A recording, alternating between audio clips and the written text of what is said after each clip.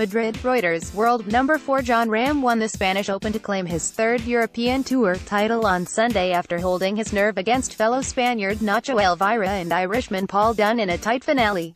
File photo, Jon Rahm of Spain hits off the fourth tee during final round play of the 2018 Masters Golf Tournament at the Augusta National Golf Club in Augusta, Georgia, U.S. April 8, 2018.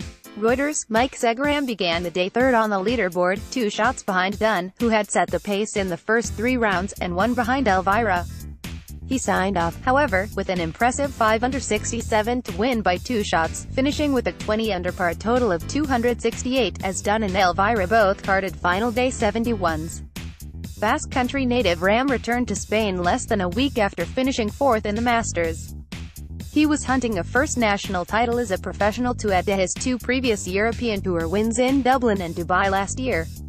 He becomes the 6th Spaniard to win the Spanish Open since it became part of the European Tour in 1972, joining some illustrious company including Seve Ballesteros, Sergio Garcia and Miguel Angel Jimenez.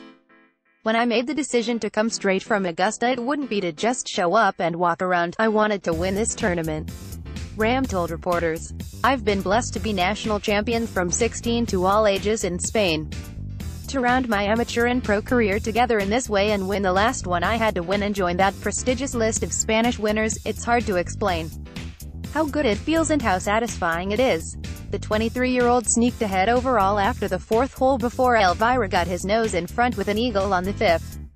Rahm, who had birdied 3 of the opening 7 holes, bogeyed the 9th to open up a 3-way tie at the top of the leaderboard. Rahm and Elvira were both tied at 19 under on the 15th and a playoff beckoned, but Elvira hit the water with his first shot on the penultimate hole, leading to a double bogey. Rahm narrowly escaped the water on the 17th and made it into the clubhouse in a strong position with a birdie on the final hole, embracing his grandmother after completing the round. That left Elvira or Dunne needing an albatross on the 18th to force a tie, but that was too tall an order, with Dunne getting a birdie to pip the Spaniard to 2nd place. It's been amazing, added Rahm. It's truly been the hardest Sunday I've ever had in any tournament that I've won because the crowd wanted it so much and I wanted it so much. Reporting by Richard Martin, editing by Toby Davis and Claire Fallon.